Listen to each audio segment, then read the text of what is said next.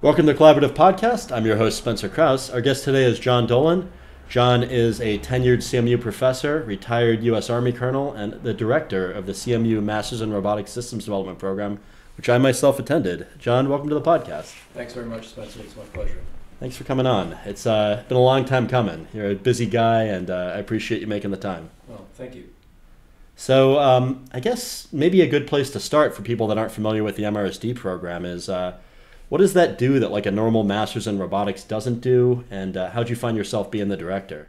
Yeah, that's a good question. A friend of mine, a colleague, Hagen Schemp, started the program back in 2011, and he had done well with his own startup company, but he found that one thing that the graduates or the engineers that he was hiring seemed to be missing was a knowledge of systems engineering and then also the business aspects of making robotics or making robotic systems. So he wanted to start a program that addressed that, and he enlisted the help of a number of colleagues. He asked me if I would teach the project course, which you went through. Thank you. 2-semester sequence. Another colleague taught the systems engineering, and Hagen himself taught the business course within robotics. And then we also collaborated with the business school, Tepper at CMU, to give students some exposure there.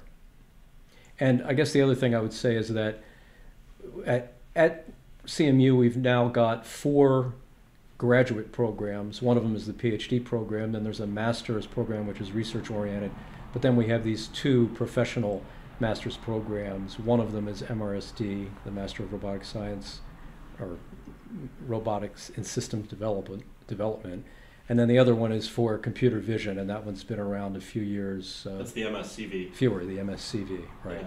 And they're both doing well because there are a lot of robotics companies that want to have people working on systems. Robotics is becoming increasingly popular, and so they've been able to place people in a lot of great companies. Yeah, I'm really grateful for having come through the program, and I want to say even as an undergrad, your mechatronic systems development course really kind of influenced me in a positive way. I don't know if you remember Anton Galkin, but yes, I told him you would. He's like, he's never going to remember me. I'm like, that guy has got a great memory for people. Yeah. John's probably going to remember you. And he said, tell him I said hi. I really appreciate the course. I guess he built a Connect 4 robot. So. Yeah, it was good having you in that course. Thank you. I appreciate that. Surprised. I'm impressed you remember my contributions. Thank you. Yeah, I mean, the mechatronic design course that you initially took before you entered the MRSD program was really the blueprint or the basis for the project course. I expanded it in some ways so that it would stretch over the 2 semesters. But I got a nice opportunity to be involved with that back around 2000, co-teaching it with Gary Fetter.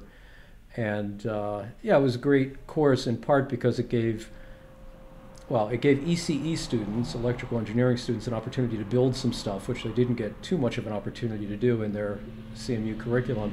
And then, of course, it pulled in mechanical engineering and computer science students as well to form these teams that, in the aggregate, had the expertise to build robots. Yeah. And I will say that's, in some ways, become the blueprint for what I do now for a living. I mean, SKA builds teams that build robots. And a lot of that I learned from you. So. Yeah, well, it's great. I mean, it's great to hear, and I think it does contribute to the Pittsburgh robotics ecosystem. Like, I just went over to Gecko Robotics about 2 weeks ago, having been invited by the CEO, Jake Losararian, and I met a number of mechatronic design graduates there who were working on robots that in some ways had capabilities similar to the window washing robot they had happened to work on in the course. Nice. Yeah, that's awesome. And I mean, the lectures were fun.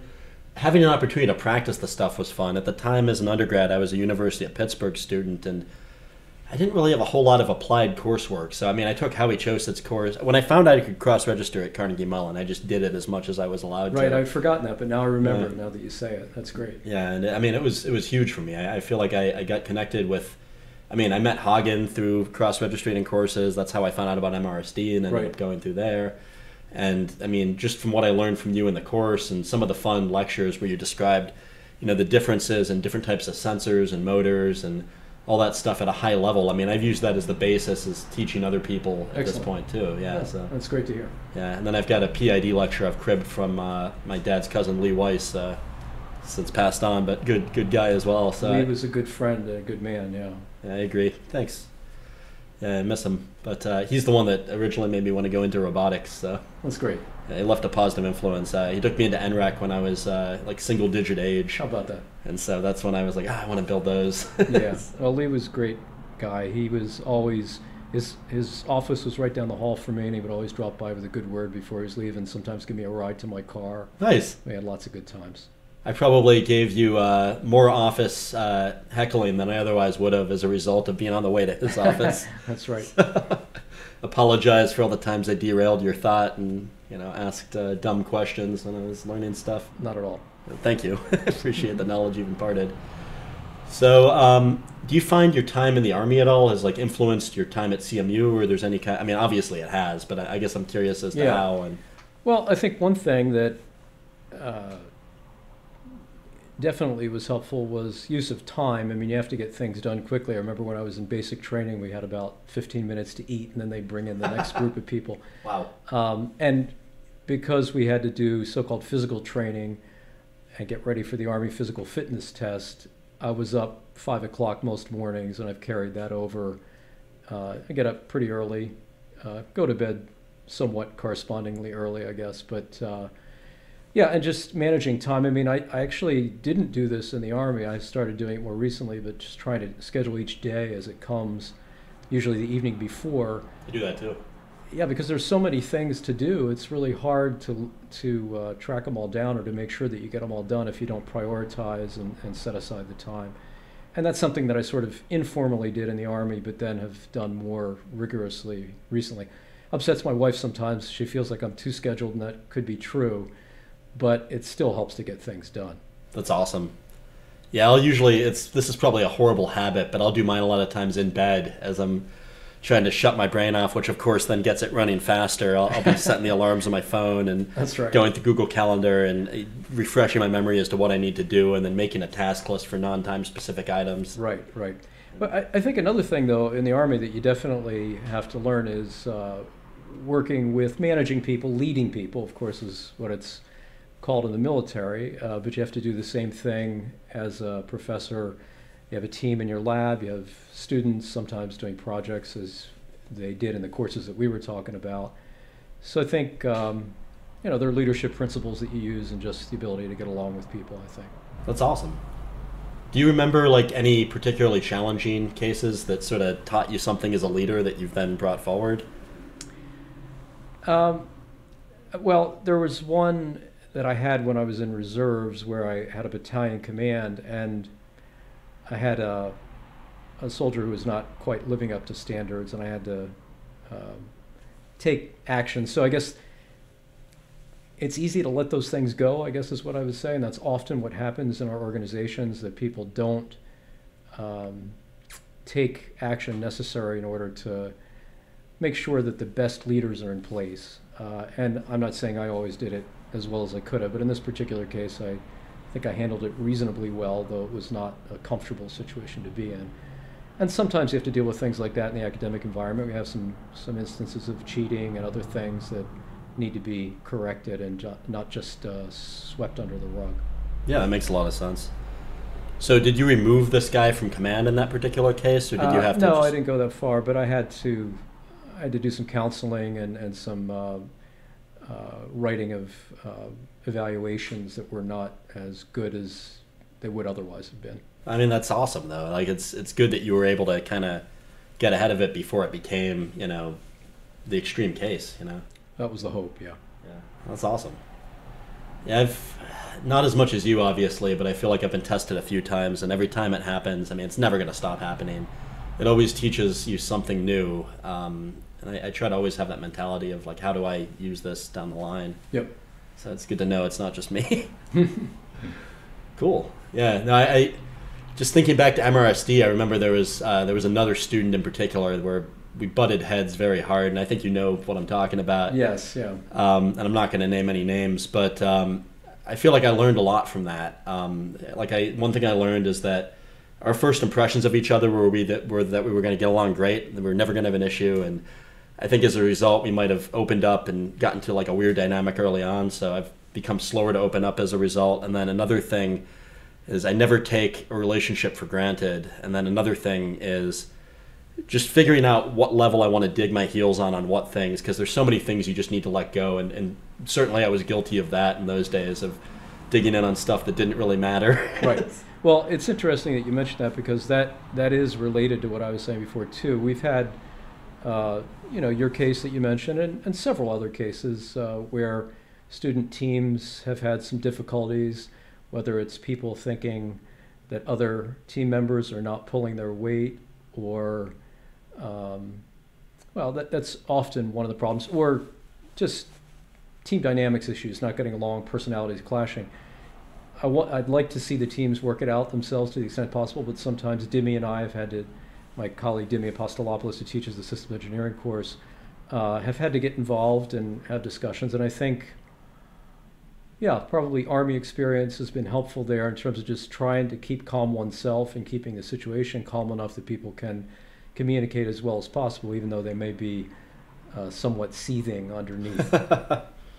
Yeah, one of my mentors always says, take your emotion out of it, and he was a Navy guy. Yeah. So yeah.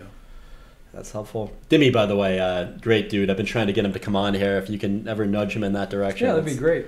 Super appreciate. I really have a lot of respect for that guy, and Me too. He's taught me so much. I mean, I could probably thank him for a lot of the living I'm earning right now, just from the skills being employed in my day-to-day work from his systems engineering class. That's great to hear. I'll let him know if you haven't already. Oh, please, yeah. I think I might have said something, but I'm sure hearing it from more places it can't hurt to make him realize the positive impact he's had on my life. That's great. So, yeah, thank you. So what are some of the things that you've learned over the years of administrating the MRSD program? It seems like the program's constantly evolving, and I'm sure a lot of that's based on just, try it, see what happens, refine, and iterate. Right. Well, I think one thing that we definitely adjusted on that I think has been helpful was, I believe you experienced this firsthand. When you took the course, it was only 3 semesters, I think, right? That's correct. So you're part of the old guard, and you... I've been 2.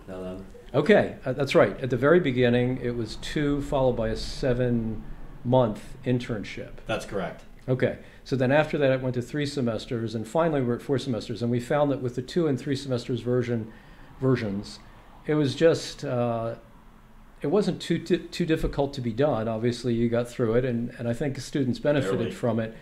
But you really had to eat, breathe, and sleep, not too much sleep, MRSD. And you didn't have as much of an opportunity to do other things. And, some students, they come in with hobbies. Everybody has other interests outside just the technical stuff that they're doing in the program. And it's just we felt like it was getting too wearing for students and too exclusive. We wanted to give them at least a little bit of free time to be able to pursue other things. Sometimes they use that to be involved with the entrepreneurial aspects of what's available at CMU. But in recent years, students have taken dance class, they've done rock climbing. Cool. So when we went from the smaller amount of time, the fewer number of semesters, to the 4 semesters, the average number of classes now is still high for a college level curriculum. It's 4 courses a semester, but when you took it, it was 5 courses per semester. That's right. And that's tough, right? Yeah, and I think I'll cop to this, with everyone listening. I think I added another semester and dropped it. I was, no. Right.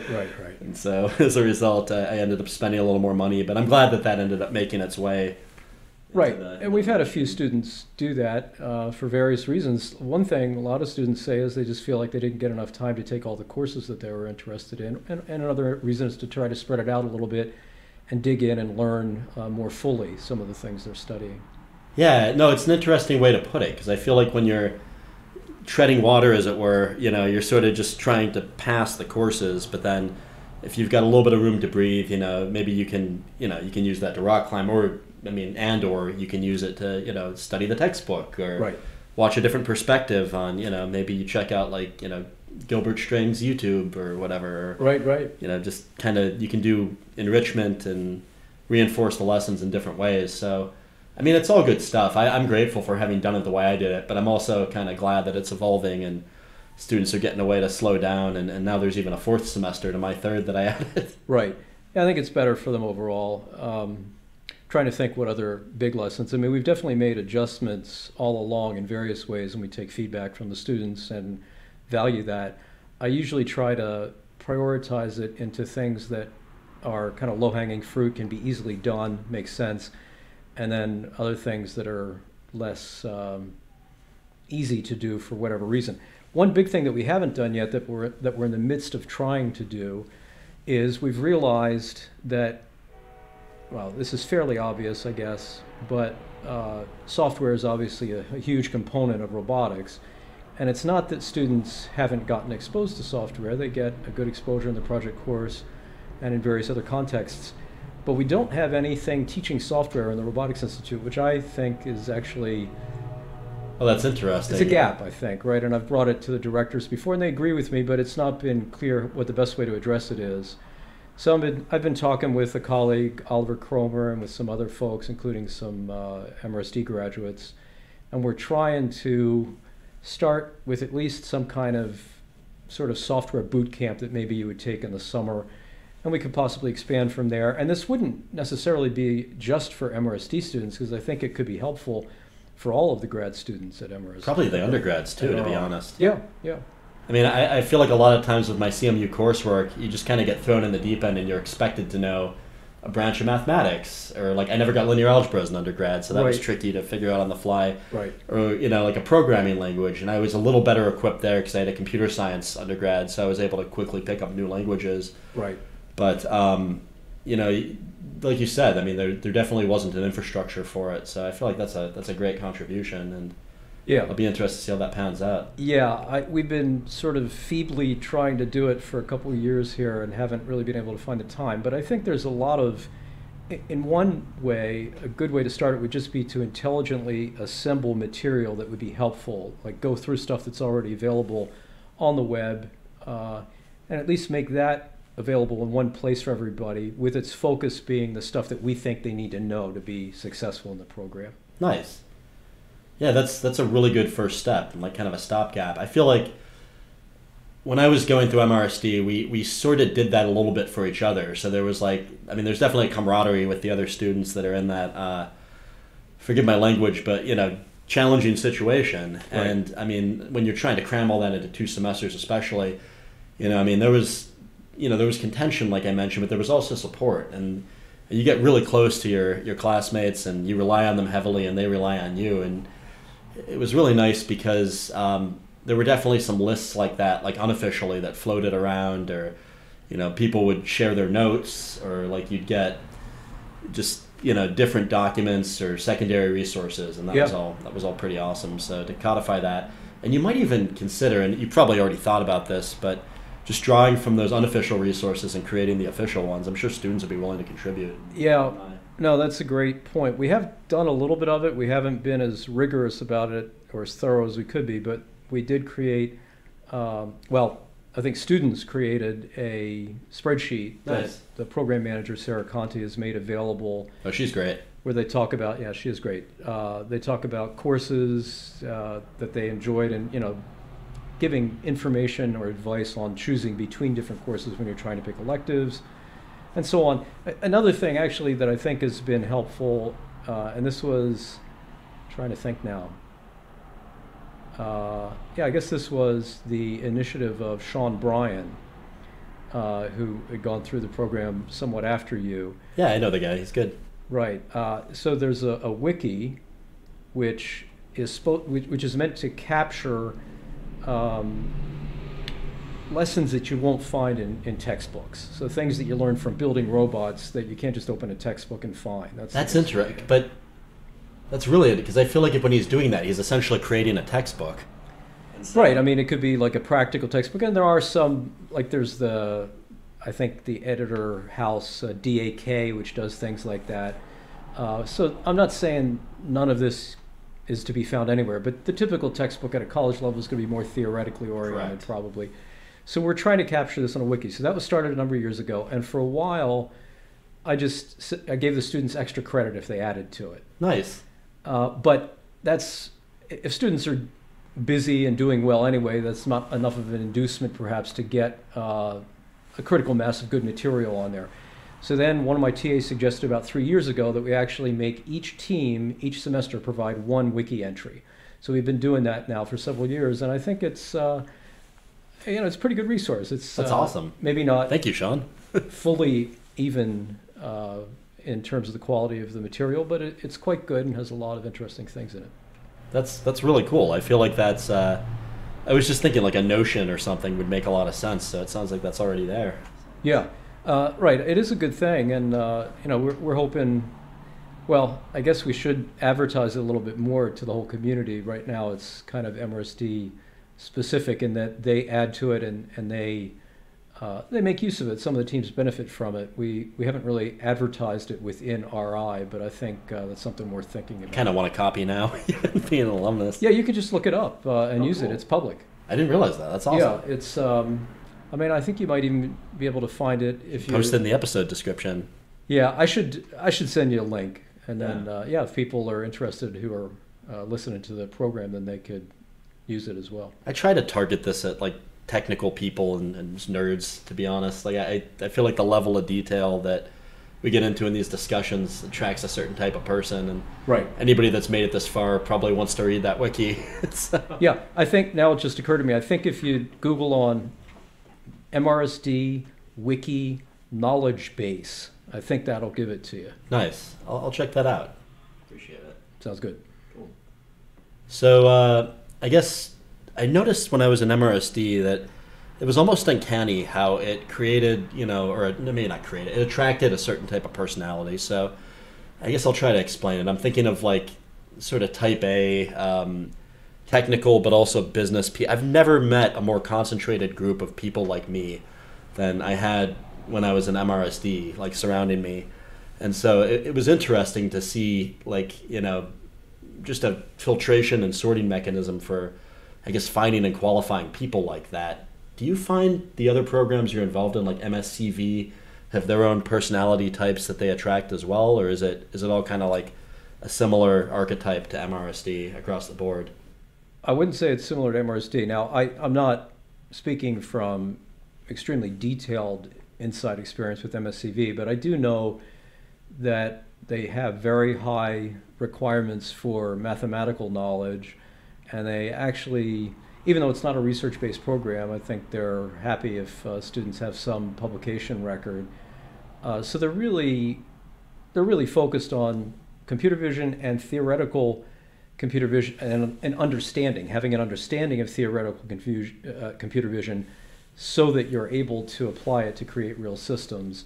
So it's a more narrow and a somewhat more technical focus, I would say, than what we have in MRSD. We certainly are interested in the technical aspects of it, but it's broader based. MSR, I don't know that you can really, and the PhD program, they're more diverse, right? I mean, you can come from a variety of different research backgrounds. Probably you're not going to have, it's going to be the minority that have the practical robot building experience in those programs. They're more oriented towards algorithms and software, probably. Cool. That's really interesting to hear you explain it that way. And when you said the last bit, I'm just thinking of some of the mechatronics and MRSD projects you see where you get all software engineers on the team, and just the difference in what it looks like is amazing. But then you'll also see teams, and I won't say my own involvement in some of those, but where there's like an awesome electromechanical thing, but where the software pales. Right. Actually, I used to be really dismissive of software, and I think part of this was just from kind of being maybe a little burned out from getting my computer science degree at the time. But I came to your office one time, I was like, what's the point of all this software stuff? The electromechanical is really the cool part. You're like, Spencer, without software, it doesn't do anything. It's just a paperweight. I'm paraphrasing here, I think. Right. You said something along those lines to me, and that really hit. And so, I mean, now whenever, my company, SKA, is working on a software project, I'll sort of paraphrase what you said to me and say, we're working on all these mechatronics projects, but we found that, it's kind of like the tip of the iceberg protruding. And really, 70% of the project is software, like in every single one, at least. Yeah. And so, I mean, that's been interesting to kind of come around to. Yeah, and that's one of the reasons that I do feel like our having, at the Robotics Institute, something more codified in terms of software is important. It's not that I would deny the extreme importance of on-the-job training with software. You have to get your hands dirty and get experience with it. That's really the only way to learn it intimately. But giving some kind of framework to help funnel people into that, I think, would be helpful. Yeah, I agree. The idea of putting it during the summer is interesting too, because I feel like that's your opportunity. It would be the summer before people start, I'm thinking, is what you're targeting. Right. Yeah. Yeah, and we could initially make it optional. I mean, there may be some software jockeys who don't feel like they need it, but we want to give people an opportunity to spin up, because I've often had MRSD students in my office who say, I don't have a strong software background, how can I get it? And then I give them advice in terms of coursework, experiences they can go after, but it'd be nice to have something like what we talked about, what we were calling a software boot camp, that would be that place to go. Yeah, it makes a lot of sense to me. So this might even become like a component that everybody goes through when they come. That's what we're hoping. Yeah, we have to see. I really hope, it's so busy. Right now it's the end of the semester, and I mentioned to you before we came on that I'm doing a lot of grading, so it's very hard to find time, but we were very fortunate to get some money from Google that we're going to be able to use. We may be able to pay some of the grad students to help us put this together. So I talked about that with Oliver recently, Oliver Cromer. That's awesome. And if we can get in gear, we'll try to make that happen and then early in the new year so that we would be ready for the summer. That's great. Can I ask how the Google deal came to fruition? I mean, if you're bringing it up, I'm assuming. Well, I don't know all the details, but basically it was a large grant that the School of Computer Science from the Dean's office was going after, and they were, among other things, trying to help underserved students get more exposure to robotics. So that's some aspect of what other aspects of the money are being used for, rather, within the university as a whole. Yeah, I mean, I could see that, giving everybody access to a firm software background is kind of thematic in that way. So Right. That's excellent. Yep.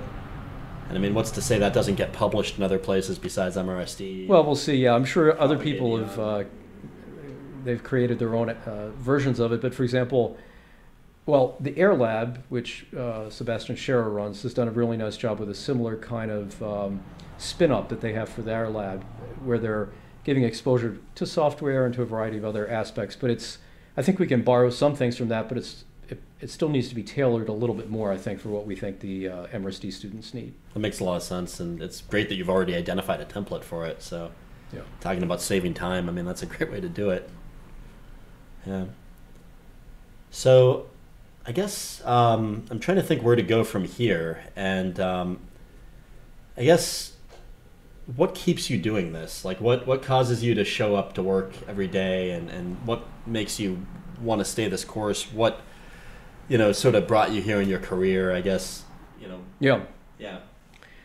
Well, I really find it fulfilling to see students do well. To once they leave the university, feel like they got something worthwhile.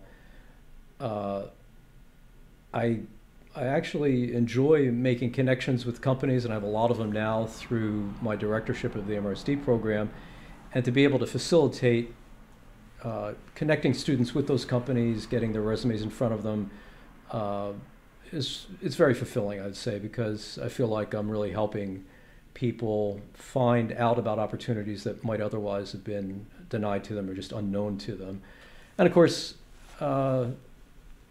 it's great to see students build exciting and cool robots and to do things that haven't been done before, which happens quite often at MRSD. One example is early on in the first year, we had a team build a robot that was actually able to dig using a screw-type device. And then they wrote I think it was an ICRA paper for that, one of the big robotics conferences. That's really cool. Yeah.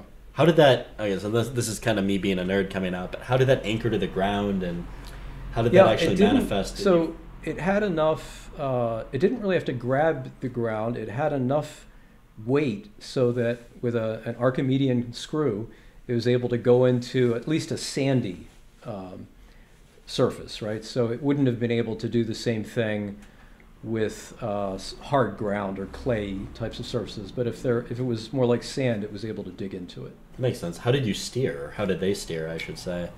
Yeah, I'm trying to think. It's been 10 years now, so I don't know if they had a steering capability or not, but I think they did do a little bit in that direction. The nice thing about it, and here's an advertisement for what's available, is just like for your project, if you go to the MRSD website, you can find their final report and get details on it. Nice. So that's so all my work I did at MRSD is published there too. that's right. Yeah. Oh, that's interesting.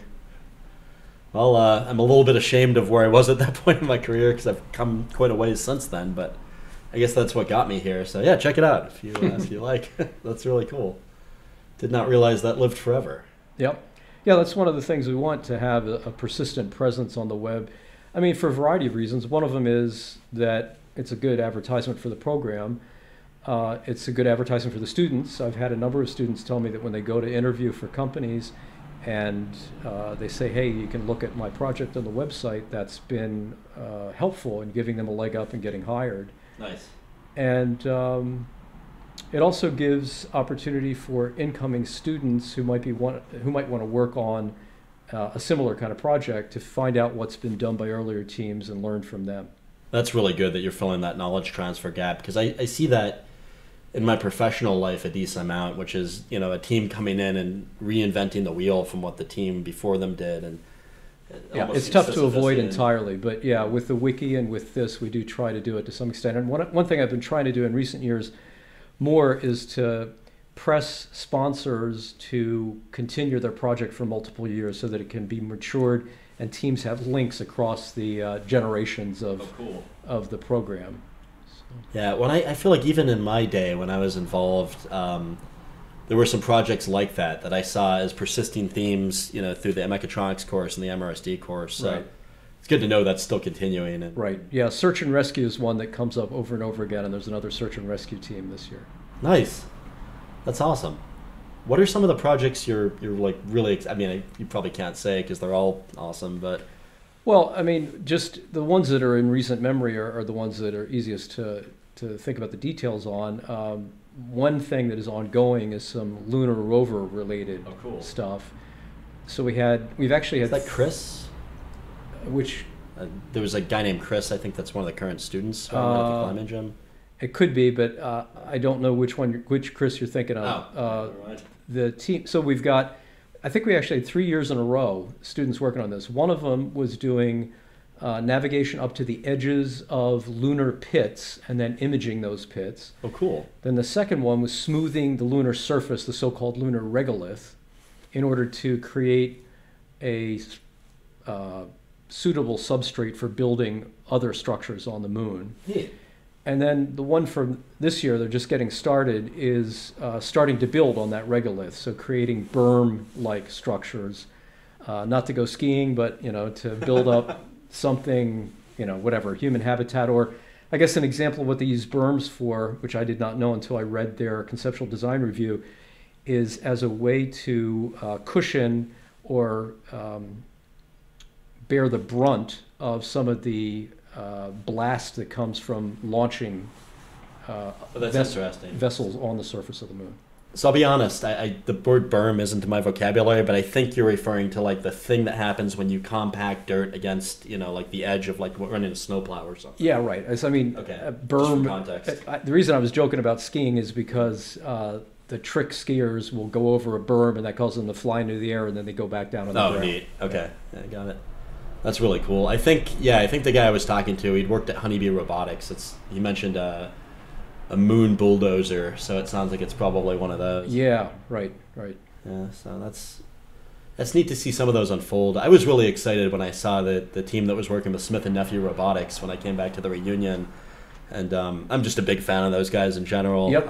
But just to see the hip replacement and some of the methods they were using, and I've been honestly just really impressed across the board with the stuff that the current students have been doing. It's come a long way since, I think the tech has come a long way, but you're also just getting really good caliber students and getting really good work out of them, and it's impressive to somebody. Right, and I think, and this is related to what you were saying before, but I think, all this building up of knowledge, students being able to see what was done before, the other factors that you mentioned with more and more and higher grade sensors and other things being available. But I just think the earlier classes set some great standards, and we learn from you guys to incorporate those into the requirements so that their final documents are really high quality pieces of work that they would not have to be ashamed to turn in as products as employees at companies. And I often have students tell me that that's their experience. They go and they feel like they're doing pretty much the same thing that they were doing in the program, but they have more time on weekends, right? Badass. So, yeah. Yeah, that's awesome. I remember when I was an intern at SpaceX, I told my cousin Lee, I'm like, they're working me so hard. I'm pulling these crazy weeks. I did a 19-hour day on a Friday. He goes, great, that'll be good practice for MRSD. he knew what was going on at MRSD. Yeah, he wasn't wrong.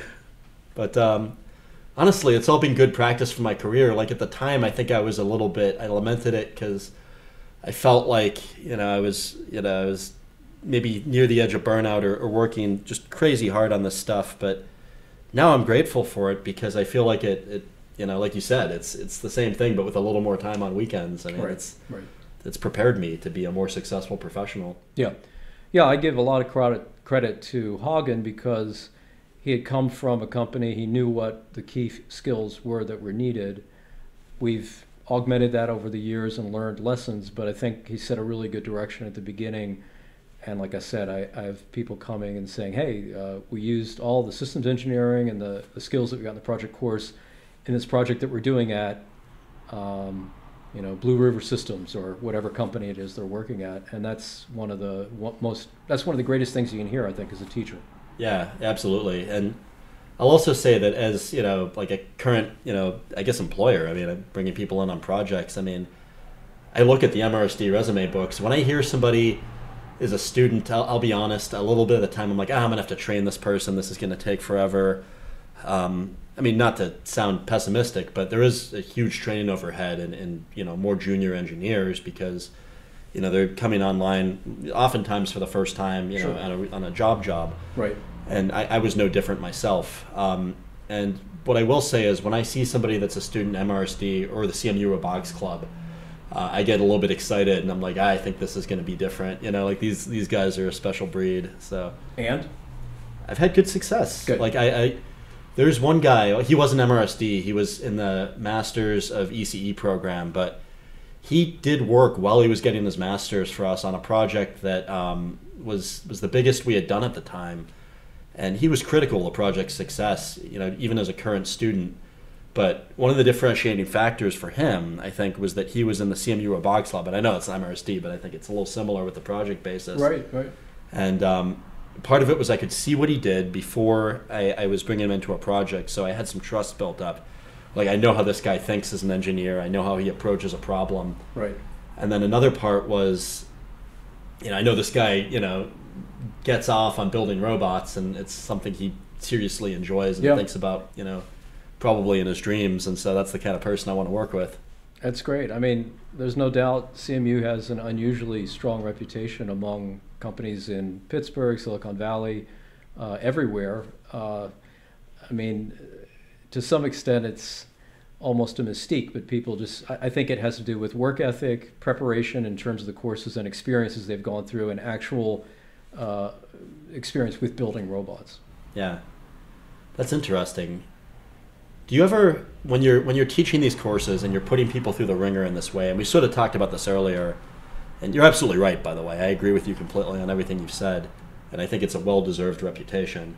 But do you ever think like maybe I'm pushing this person a little too hard, or do you kind of look at like the light at the end of the tunnel and say, they'll be grateful because we're giving them a useful endurance? Well, I think we've got things tuned reasonably well now so that we're not pushing people too hard.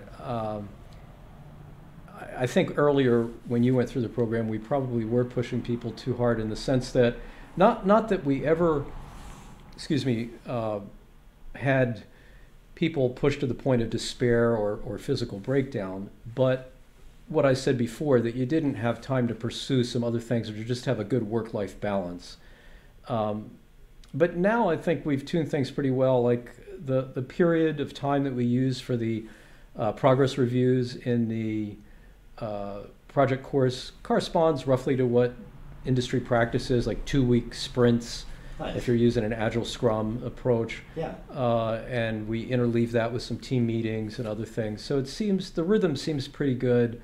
And like I say, we've learned over time. Yeah, and I mean, I will say from interacting with the current crop of MRSD students, I mean, they all seem pretty well adjusted and happy and healthy. So, I mean, it's not that we weren't, but I mean, they seem to really be absorbing a lot of knowledge and taking courses they find interesting. And that's one of the things they'll talk about when I was at the reunion and meeting a bunch of them. Right, right. And I mean, even the demos I've been trying to attend. I feel like I can't get to as many as I'd like because my work schedule gets in the way. But Yep.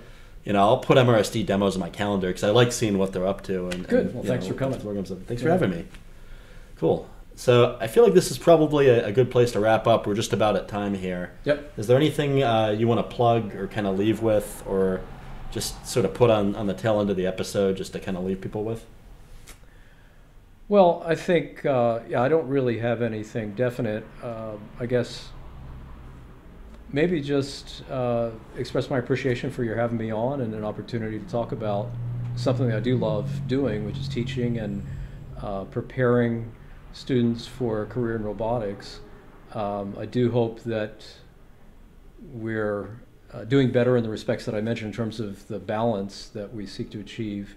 I guess maybe one thing that I will throw out there that maybe has already been a topic for you, and I think we could strengthen in the Robotics Institute in general, is grappling with the issue of ethics and using robotics and artificial intelligence in an ethical way. It's gained headlines in recent years with some of the things that happen with different AI algorithms, certainly. And we've, like one of my colleagues, Ila Noorbach, has done a nice job of making available to some of us at the Robotics Institute some tools for incorporating that in our courses. But I'd say it's not at the top of the list of the things that we concern ourselves with. We tend to get very busy with building robots, heads down, working hard. So I do think that's something that I would like to pay increasing attention to in the next period. That's interesting. I thought MRSD did a good job of giving a sort of an objective top-level view of an ethical framework. Okay. By doing things like the trolley problem in the business course, and by comparison, I guess an ethics course I took in undergrad was it was a lot more subjective. Like, you know, it's like these are the professor's objectives in particular, and the one I took at MRSD I thought was more philosophical and objective, but maybe I wouldn't say less actionable, but maybe there's something that could be done with regard to addressing that actionability of, like, how do I now decide if I should be doing something in addition to how do I accomplish that goal. Right. Well, I'm glad to hear that you guys talked about that, because I'm not always familiar with everything that goes on in every class, and I'm not certain that it's going on right now in the version of the business course that Parag Batavia is teaching. It may be, but yeah, it seems like there could be somewhat more done. But again, I'm glad to hear that you felt like you did get some good exposure. It was only like a day or two, but right. They brought in a bunch of guest lecturers, and it was more of a high-level philosophical overview of different ethical frameworks and just understanding, you know, what is ethics and what are some different things that make you think about it in a difficult way. But it wasn't really as much case studies or applied ethics, if that makes sense. Right, right. So yeah, we could perhaps have some more of that. There's always the challenge of trying to figure out how to fit everything you want to into the curriculum. Yeah, I told my dad about that course, and he was really dismissive. He's like, we had that crap in med school. I'm like, Well, that's the problem, right? I mean, there's the fundamental question of how do you best introduce it, and if you make the decision that you're going to just do one course that's kind of separate from everything else, then your dad's reaction is the expected one, right? It's, we had to do it. Just like in the Army, we have to do certain training once a year, and then we can easily forget about it. So I think it is a challenge to make it the part of the warp and woof of not just the program, but the way that people conduct themselves within the Robotics Institute. Well, that all rubs off. I mean, you're definitely shaping, you know, another generation of engineers, and there'd be a small kernel of really, really good engineers that'll go on to be managers and directors and, you know, executives. Right, but right. It's interesting to hear that, because I feel like there's second and third order effects from the decisions you make there. So it's kind of cool to get a glimpse into how your brain works with regard to planning that stuff. So I appreciate that. Yeah. Well, thanks. You're welcome. Thank you. All right. Maybe that's a good place to cut it. But I'll say thanks for coming on. All right. And thank you, Spencer. Really thank appreciate you, John. Yeah, I really appreciate your time. All All right, thanks for having me. Thanks for coming up.